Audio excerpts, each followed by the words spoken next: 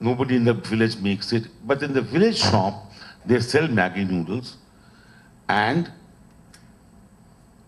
I asked, do you have Fair and Lovely? And this lady looks at me and says, no, sir, but why do you want Fair and Lovely?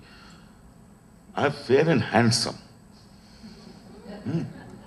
I use these two as indicators almost across the country, including in Yavatmal, one of the top 5 backward districts in the country, the level of multinational market penetration. And unfortunately, those of us from the civil society have not yet found ways of tackling this. Thanks. Thank you, Amit and Nitya. With that, we will close the conversation for a time and we will take up the questions for discussion. Yeah, initially we will take a couple of questions, then they will respond. Accordingly, we will proceed.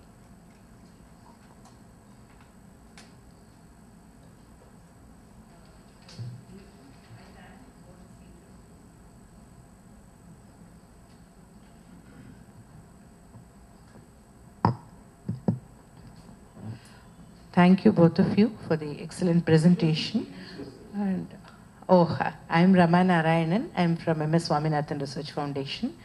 The question I have here, I agree with many of the issues presented, but the problem that we now have at this stage, whether all of us who are in the domain of development, who are in the development sector, who work, is how do we gauge the worth of any program or any policy or any kind of intervention, because many of these are now more and more the interrelationship between many issues are becoming really very critical. And for example, with regard to this issue of technology or any such thing, for the mixies and grinders which have been given, just last week there was a report in the Hindu which says very clearly how a section of people are now not getting employed because of the advent of technology. For example, those workers who are involved in that engraving that stone and who chisel out those ammi and other things, you know, the traditional grinders and so on. So on the one hand, we need to look at the advantage technology empowers, whether men or women.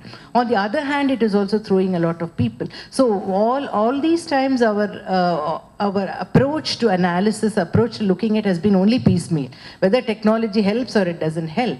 But at every level, if you look at the holistic interrelationship, so I would like to know from the speakers, do you have any case study of one village where any kind of intervention which is supposed to empower women or not, but also caused a lot of these kind of interrelationship changes? Because increasingly we find even your observation that other caste groups are now becoming, in politically also they are forming alliances because they feel threatened by the Dalit Alliance, because Dalit Alliance was seen as an important strategy for empowerment. So can we have, is there any example of case studies which has looked at it holistically, and of even in one village or one so on, where these kind of changes, and how did different people and different power social groups, their positions and power changed, and how did they adjust? Topic of the discussion, gender, caste and change in agrarian society. Putting all this discussion together, the piecemeal discussions together, I'm trying to understand what is the takeaway. What is the takeaway message? Should I be happy that there's a lot of macro policies, induced changes in the agrarian society, which intentionally or unintentionally is generating a lot of changes in terms of gender empowerment? Feminization of agriculture is happening, which is forcing women to take decision making by women is something which we welcome. Because we have always been saying that women are doing a labor role, no decision making role. Now women, whether they like it or not, they get into decision making. And then you have this working class migrating into unorganized sectors, shredding or shedding this burden of landlordism and saying that whatever little income they have, at least they have no control over that income and they have control over decision making power. So there's some changes which is happening overall. And agriculture economy per se is like, that's a totally different story. So what is in total, given the context of the discussion, what is the major takeaway message? Should I feel happy about the whole change that is happening because in some way it's resulting in changes which we desire? Or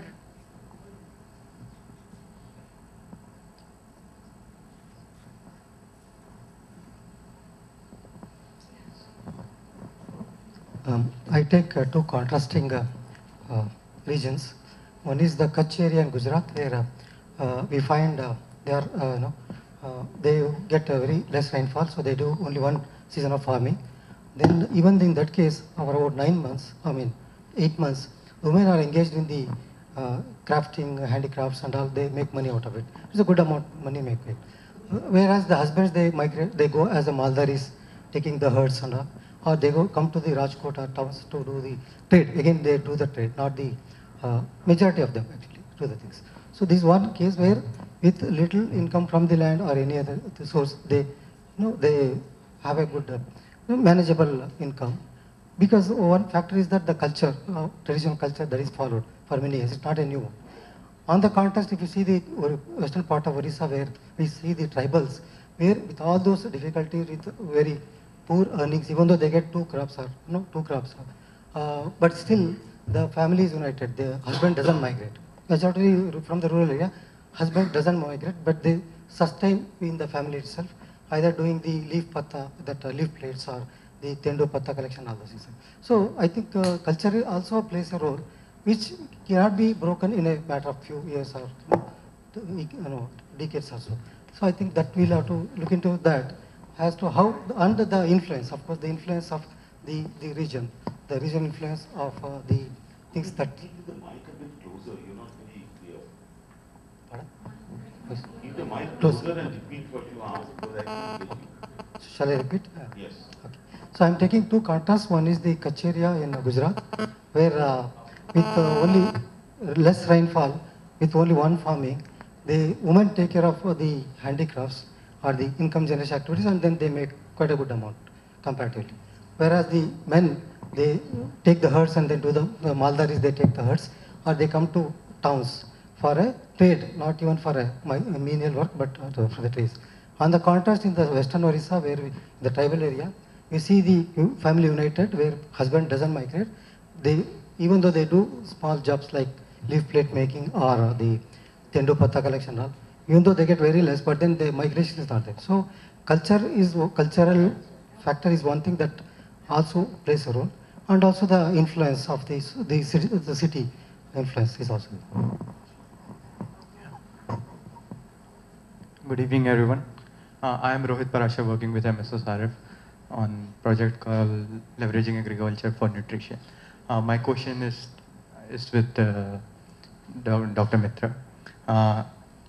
During my master's thesis, I was working on analyzing a situation in Gujarat of a cotton seed production producer company. There, this question is regarding Narega. I mean, it is always, I mean, most of the farmers in India are marginal and are small scale or smallholder farmers.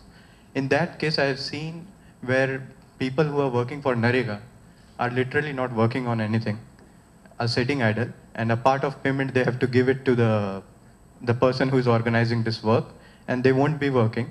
But this is definitely increasing the cost of cultivation for the farmer who has hardly some bighas of land. And since this production was very labor intensive, so it was increasing the cost of production to a very high extent. So I mean, it is. So my question is, it is not generally necessary that a landlord is in a situation to pay, but he is not paying. But there are many other farmers who do not have capital at all to pay to the increased cost of cultivation. That is increasing due to Narega. That is increasing due to the remuneration that the laborers would be getting due to Narega. I just have a counter question. That which district is this? This is Dungarpur, Rajasthan. Yeah. It's not Gujarat. It is a border district. I mean, you worked in Dungarpur or Banaskantha or Sabarkantha? Where? That was Dungarpur and the village was Dungaria. Dungaria. Yeah. I've been there, by the way. I don't agree with you. Because you stated an opinion, I'm stating an opinion, I don't agree. We can discuss that. We'll come back to that. Nitya, would you like to start? So you don't have a question, you made a comment. Fine. That was a comment. What's your question? There is another question since you started with macro perspective. I just wanted to know, I mean, there is definitely a transition of labor is going from from agriculture to non-agriculture labor, and transformation is going on. I mean, the similar question what has been asked. Should we be happy about it or not?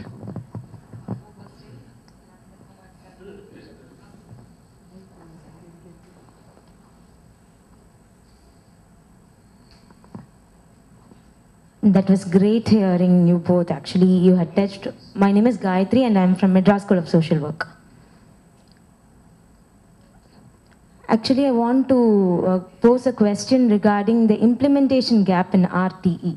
Because we can see that in slum areas, actually I was touched or moved by a particular incident in a slum area, which took place when I interacted with some children in a slum in Chennai, wherein they were actually, the children were not ready to go to school, but the parents were ready to leave them to the school. So I was very keen on whether the RTE is not being implemented in the school. That is the reason for which the children are not going to school. So actually my research topic for the year is that is, why is it because RT is not being implemented in the schools that the children don't want to go to school, or is it some other external things that they are indulged in? So my question here is why or where is the implementation gap that you had told, like 31st March 2013 is the last date for implementation for RT. That is a benchmark.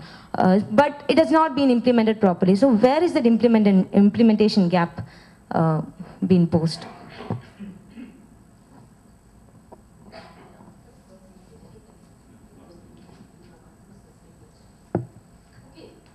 I think the first couple of questions were on this water. We need to, I think, depending on what is our own perspective, we should be happy or not.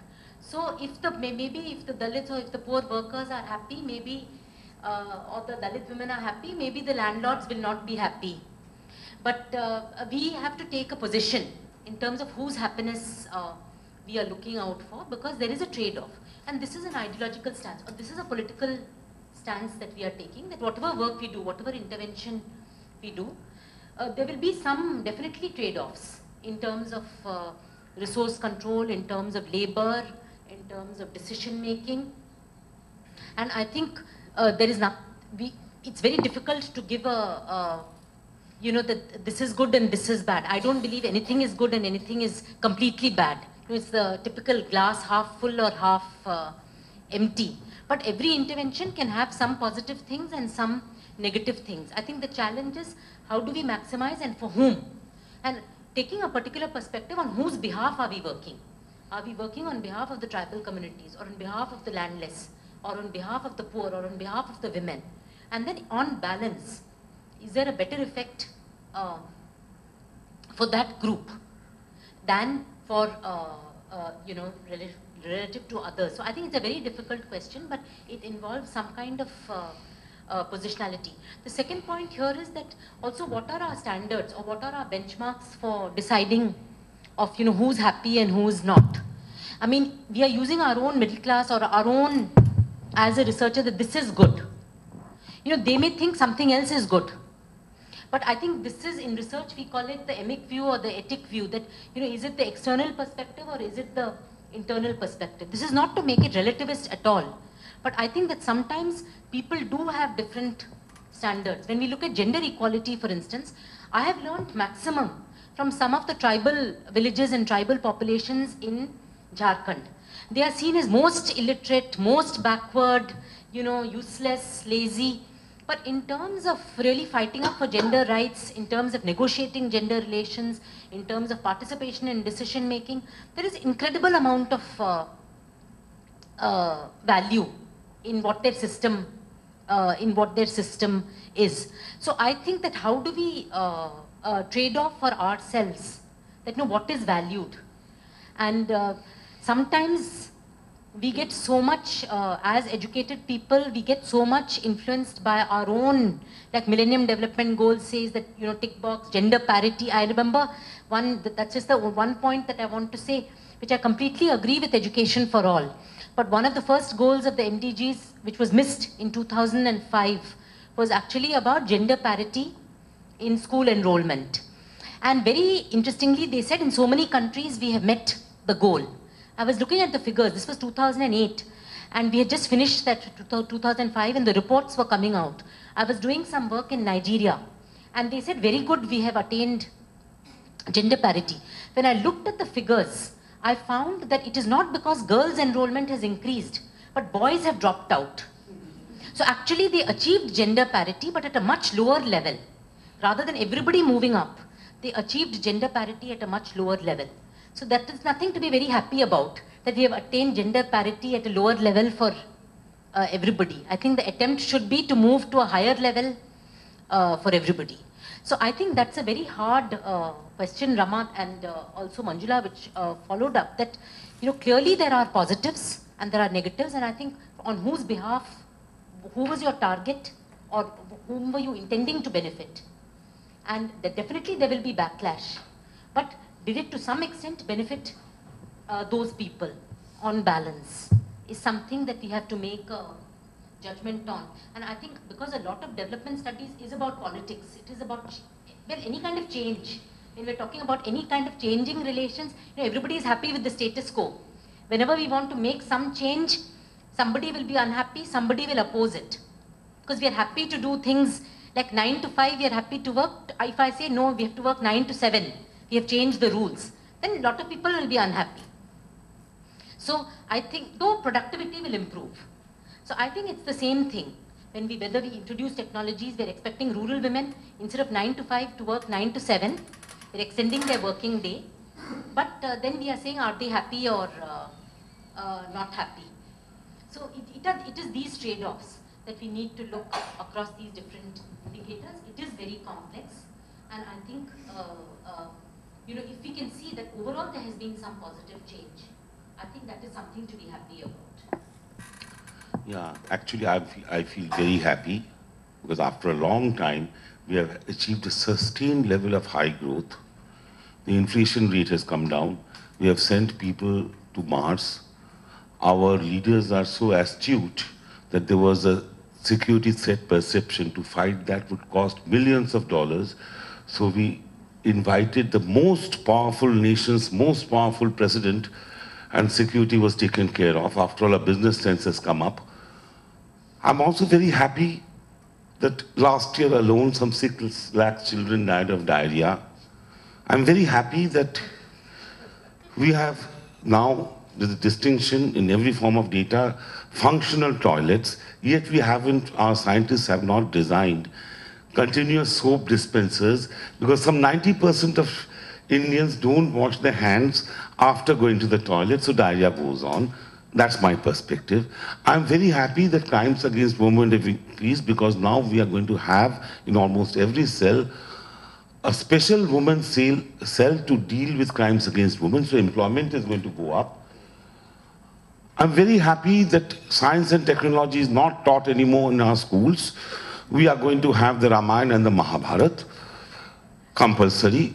So that is also a perspective. To coming back to this question that Parashar raised in Dongaria, that JE is in cahoots with the local politicians. He gets the maximum cut. I have a picture somewhere which I had labeled men measure, women dig. In any case, after this Banaskantha, the whole hue and cry about BT cotton and children from Dungapur going there and picking the cotton, that paper by Neera Bura, these people shifted this side and to Godhra. Nobody ever asks a question, how much work do our professors, our researchers, our academics do? Nobody asks the question, how much work does the Talati do? Yet when it comes to the Narega person, because that person is poor, is a tribal, we ask this question. How many Dunga in your study, how many Dunga case studies? I know of some in Bengali. It was done by Tushar Kanjilal in Bengal, because this brings in a very important thing, that how do you as a development interventionist then plan? The literature of it goes back to Shigeru Ishikawa's paper, Labor Absorption in Asian Agriculture. Led to a long debate, Vedanthan, Krishna Bhardwaj, K.N. Raj wrote a paper in EPW in 81. You can refer to that literature, where these things were discussed, I mean, Raj called it labor-esque and land-esque, basically labor replacing versus capital replacing. How to countermand it. What was not taken care of at that time was the ecological implications. How gradually the ecosystem services on which the poor depended, which built up the the climate change resilience of that village, how that is getting eroded and further creating problems. I think there are a few case studies in Hindi, which I can try and look at if you read Hindi. English, I really don't know. But there's many. Coming back to your question about the RT. Look, as an act, there's a long history of it from the Constitution, from this. It says right to education, not to the building. Our bureaucrats, our whatever, made it, okay, how many toilets, how many ramps, and we have reduced it to that. If you're working on education, there's one person sitting here who can help you, Mrs. Swaminathan. There's some very good literature, Maulana Azad's books, where you can hold a classroom under a banyan tree, but you teach. And the beginning of that teaching is by teaching to question. Today what we are doing in this whole half glass, half full religion, this, that, we are totally stifling the right to question. That is why your children don't go to school. The other reason, I haven't really investigated Tamil Nadu that way, but I found it in Andhra, I found it in Karnataka, as well as in the north, that, just post-puberty girl children leave school. One reason is the molestation by the teachers, inappropriate touching, and upper caste men, boys, and here comes in the toilets. Water, yes. Functional, yes. But the way it is designed, that, that side is the boys' toilet and this side is the girls' toilet, and the boys all stand there and pass 9 marks when the girl goes to the toilet. So they leave. So you broke these caste abuses. I've done a survey of some 200 schools across the country. 20% of the sample was Dalit. Caste abuse in the classroom is very common.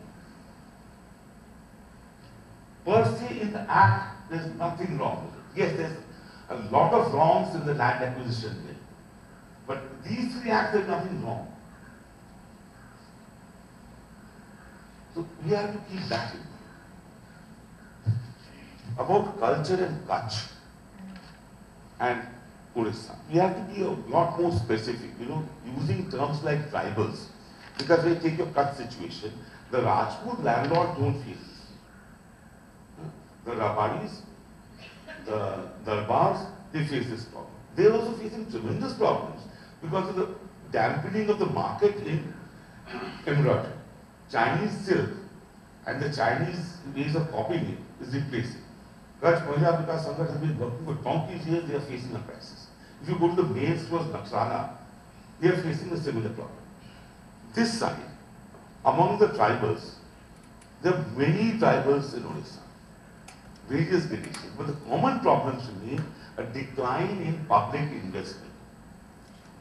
Nationally, at the state level, the share of expenditure on development, education, health, infrastructure is declining gradually.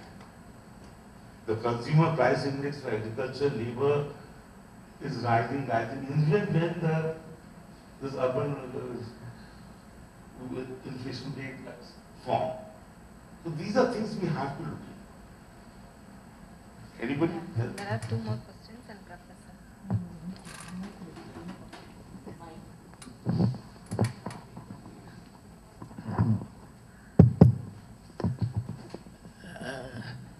Amit, I just want to highlight one point you made about ecosystem services. I think there's not adequate realization. There's a lot of migration in our country at the moment. Last year I saw in Maharashtra, lack of water, no water in the village, so in the carts they were moving about. Unless there is going to be awareness, what we now call the climate refugees, one class of new kind of category of refugees, there is going to be a lot of problem in this country, both along the coast Kerala, for example, will have a large number of people who have to leave their place because of higher sea level rise. Many cases water, many cases of land collapse. So the ecosystem services in the future are going to be one of the very important causes of migration, but no anticipatory action or any planning, because very few people, that's why I was happy when you talked about it twice, because there's not very much realization of the importance of the ecosystem services. I think the time we realize them and do something about it, first to stop the collapse of the ecosystem, secondly to prepare, if it's inevitable, if the services are going to dry out, as in some parts, then we'll have to have anticipatory action, otherwise there'll be a lot of human suffering.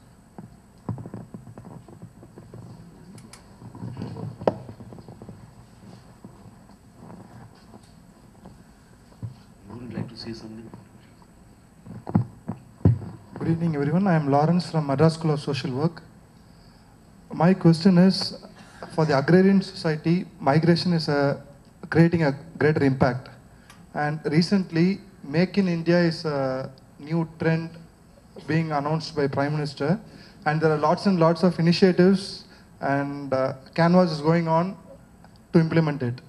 And what is the stand of you dignitaries on this Make in India and the agrarian society? Will more migration happen,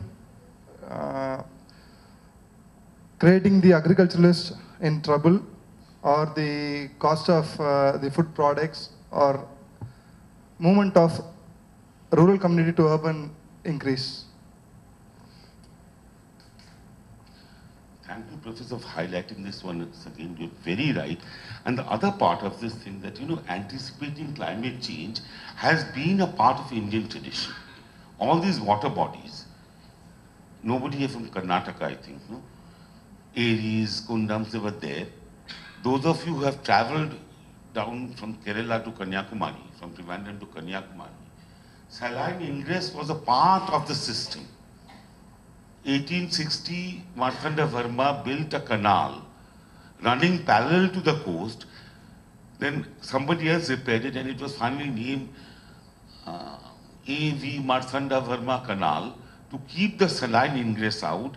And alongside the canal, he built some big tanks, ponds for sweet water.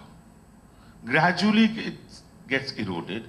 I have traversed sections of it where it has been made into a volleyball court. Collector inaugurates it. Every now and then the concerned member of parliament raises a bit of a ruckus in the parliament. So a few crores are allocated to it. Last time it happened was in 1978. That was the last time. Ramnad, I feel very hesitant talking in front of Professor, but Ramnad was at one time a rice bowl of Tamil Nadu. The Rameshwaram temple, the nearest granite quarries are about 80 kilometers away. Correct me if I'm wrong. I mean, you had to have that kind of surplus to build that temple. That particular variety, I'm sorry about my Tamil, of rice was internationally famous. Why? Because of the water management systems. From 1960, when it goes to PWD, the whole water system is ruined. It becomes a desert bowl. People from inside are migrating either as charcoal workers or as coolies in the fishing industry, in which MSSRF has worked. We get an Israeli technology to filter the water. They underestimated the saline content of the seawater, so it fails. Yet, to answer your question about Make in India is nothing new. Have any of you been to the temple at Suchindram on the west coast? No, not Kanyakumari. It's on the border.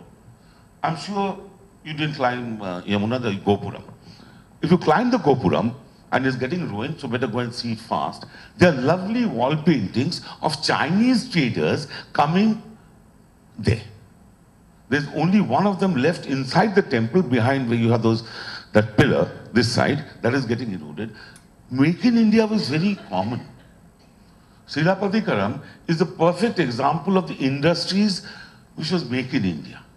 Only thing there was, I'm not glorifying the past, there were many problems. It was highly casteist, highly sexist. But there was certain safety funds, certain balance. Today that is getting ruined. Make in India to use the cheap labor the way it is happening in the IT industry. Just sweatshops. So we know what is going to happen. Ecology gone for a crisis. Look, I mean, if you look at any document in the last 6 months, this investors conclave, this, that, biggest crisis, land and environment, compromise, trade-off. How can you trade off with water?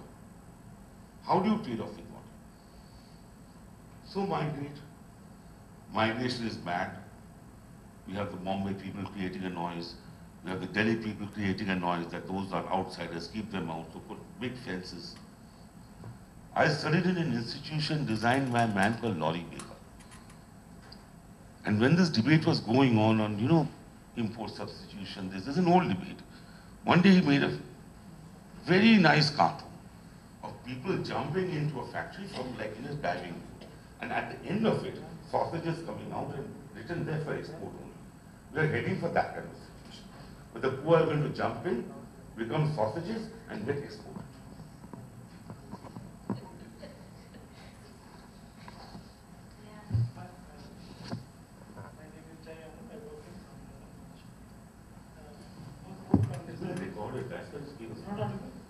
No, to me it is.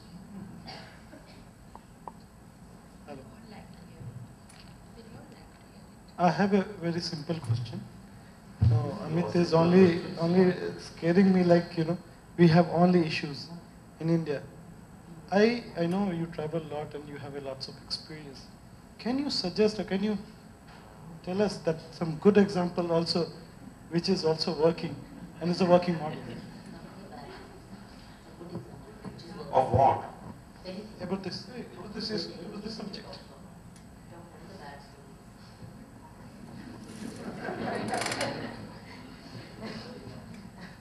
I'll start off with a very simple one. Alwar showed the highest rate of Alwar in Rajasthan had one of the highest like female feticide rates. Two NGOs got together. They started off with this thing that this is going to be a child labor free village and also we'll uphold the right to be born. In terms of schooling, even before the RT came up, we have the Hoshangabad experience, we have the Nawada experience, where every child was going to school and learning joyfully. In Tamil Nadu, there are quite a few experiences of this going to school and learning joyfully. In terms of preventing migration, Naigaon village, which is barely about 80 kilometers from Pune, Vilasrao Selonke started this experiment of treating water as a common property resource and conserving it and sharing it equitably and using it to empower the 20% Dalit families. So examples also there are plenty. The reason why I hesitate to give examples is that many of us have written about them, drawn lessons from them. They all get, you know, really nicely put down as files and examples are quoted and then they are used. Oh, if you could, so-and-so could do it, why can't you? In terms of an example of this kind of an understanding, this understanding is not totally my own. A British consultant called Volcker was sent by the imperial government to write on the conditions of agriculture. He wrote quite a few of these things. And he wrote a sentence saying that, look, I couldn't find anything to teach the Indian peasantry. When I compared with the British, maybe the Britishers could learn something. I still don't know how Volcker got his consultancy fees. They didn't cancel it. So, there are plenty of it. Volcker committee report is there in your library. So you can look up that also, and maybe tomorrow, yeah, actually you could do that. You know, we are going through a training present group here also. So tomorrow make a 15-minute presentation on the Volca committee report. Okay, Rita? Yeah. Yeah, he wanted to know whether he could help us in our gym program. I said, okay, I'll think of an assignment. Yeah. Okay. Yeah. Before we close, only one question. Is there time? Yes. But for you, You can conclude that. No, Yeah, that was fine. making a conclusion. I wanted to raise a point. I wanted to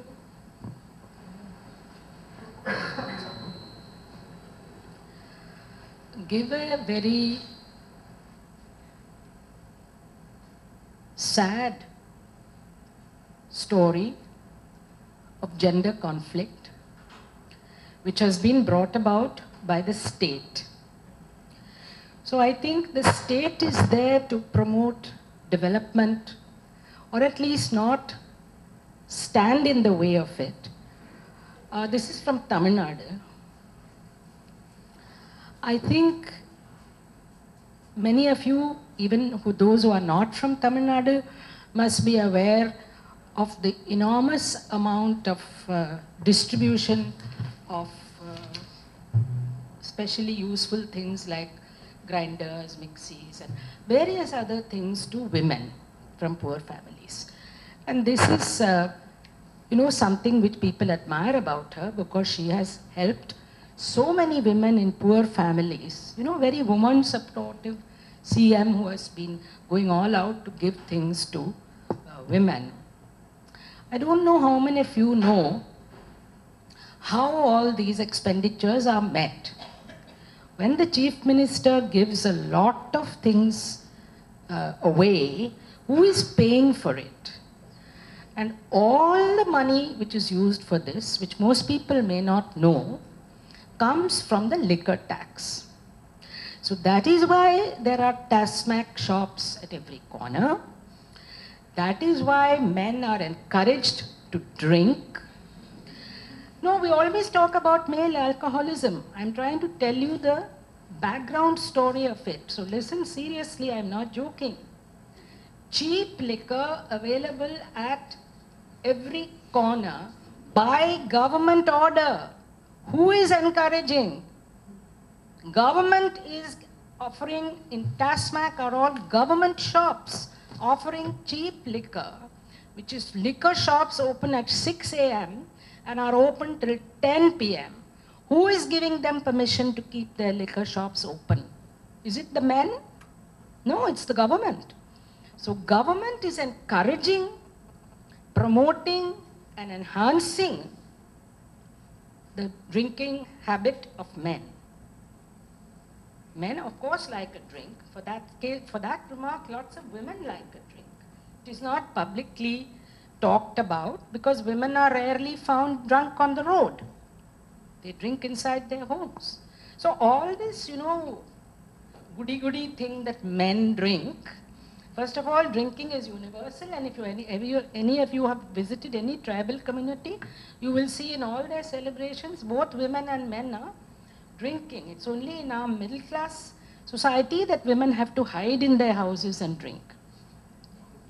In case you think there are no middle class women drinkers. So the point I'm trying to make is that the impact of these liquor shops is, on the one hand, the state gives gifts to lots of women. On the other hand, if you study the male mortality rate in Tamil Nadu, you will see that the huge, up jump, which should be abnormal in men between the ages of 40 and 50. I mean, that's not a normal age for dying.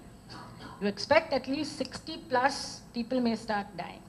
But death preceded by disease, so that makes men unable to work. They drop out of the workforce, they can't work, and the burden, of course, is on the families. This is leading to some years of illness. that has to be financed by the families. So the burden is also on the women because they have to somehow earn enough to get the treatment and hospital treatment for the men.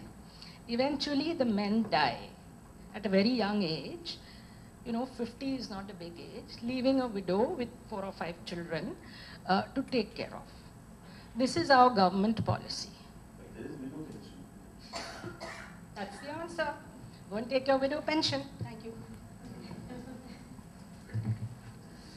I hope you get my message.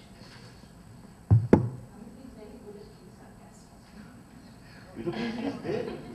One final point from No, it's not a question kind of a thing because I was listening to. I have been working with the Tamil Nadu women, self-help group women. I have been doing gender and life skills program. I've done it almost in 23 districts. And I see all this development one side, another side, we never question the power relationship or gendering process. That's the biggest problem. So even women who are empowered, who take loan from this, they ultimately spend on the power relationship on the gender. That's one angle is the liquor process. So we can feel one way happy that women are now becoming, families are becoming female-headed. But what is the reason behind becoming female-headed? So the gendering process is never questioned in the whole developmental question. That's my answer. You're very right. That and I get very often pulled up for this, for not seeing the other half and all that, the brighter side. Decision making. We always have decision making. How many pressure cookers, who buys clothes. Some basic decisions we don't question. The woman's right over her body. With the increase in alcoholism, the right over the body is eroding very fast. Women have to take permission.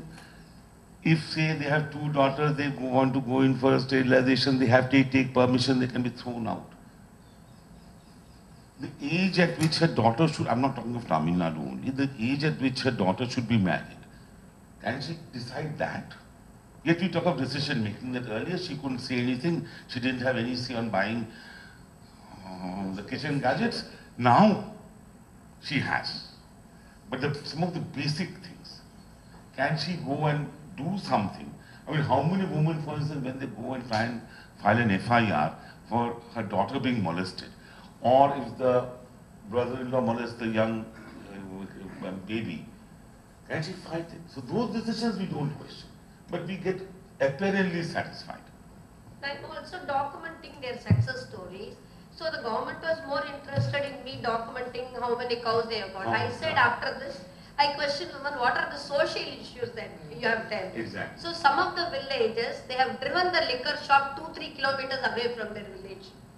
And they have intervened in the marital relationship, all that kind of problems. So I was more interested in, some of the women get together and really they drive away the liquor shop. At least let the men walk 2 or 3 kilometers away from the The wonderful case of Dobagunta in Andhra, you must have heard, how the women of that village, starting from the campaign there, Andhra became liquor free for 2 years, and it was also related to literacy. And then how Narasimha Rao's elder son became the education minister, and the people in the liquor lobby pressurized him and he withdrew prohibition. So that side is also there. Thank you very much. With this, we'll close the session now. We have been discussing for the last 1.5 hours on different aspects in the rural life, how it is affecting the relationship. That is basically a power relationship between men and women, as well as among the different caste groups at the local level. So these broader changes, it is coming from different directions, ultimately affecting the development work. How we are going to take it forward and sustain it, it's a kind of a broader issue everyone should consider in the work. And I thank all of you for your participation, and my special thanks to Nitya and Amit for sharing their personal experiences for the past 20 to 30 years. They have been gaining and observing from the field relating to the overall framework which is happening in the national level. Thank you very much.